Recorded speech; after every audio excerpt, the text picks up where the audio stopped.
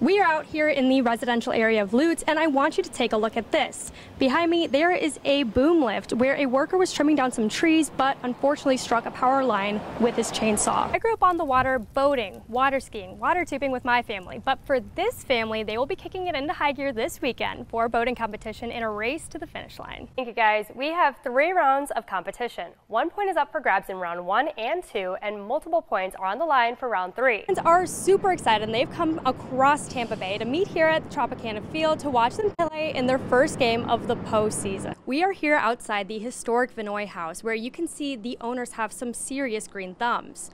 But unfortunately, this place has become a recent target for some sticky fingers. Dmitry Papazov is the owner of the historic Vinoy House bed and breakfast. Look at him. Okay. Over the past year and a half, he's found a thief conducting their own landscaping around his property. Didn't expect the same person to come again and again and again for the flowers. He's planted signs, a fence, and even fake plants in addition to the security cameras, hoping to ward off the plant poacher. Despite his efforts, the thief returns once the flowers are regrown.